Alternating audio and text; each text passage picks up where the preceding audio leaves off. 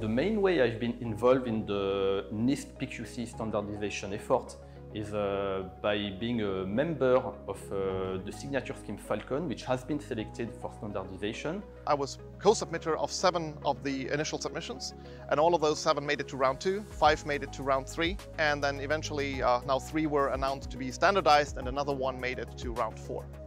And basically, we made sure that we had a very complete team that contained people that were experts in implementation, experts in security, experts in design, and so on, in order to cover all the aspects of Falcon.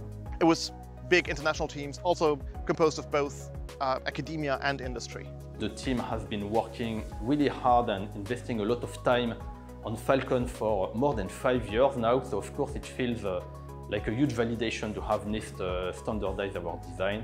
Of course, it feels great that we won and that now 3 of the schemes that I co-designed will go into standardization, and another 1 still has the chance of going into standardization later. I think one of the main reasons why Falcon was selected was because it was efficient, and in particular it was extremely compact, meaning that the keys are small and so it's easy to send keys and signatures.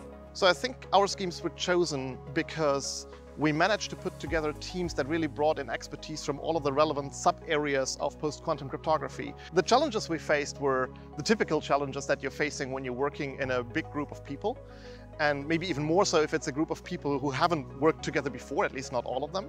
We quickly realized that there were several topics that were all important, that we all had to study, and so this quickly became one of our main challenges.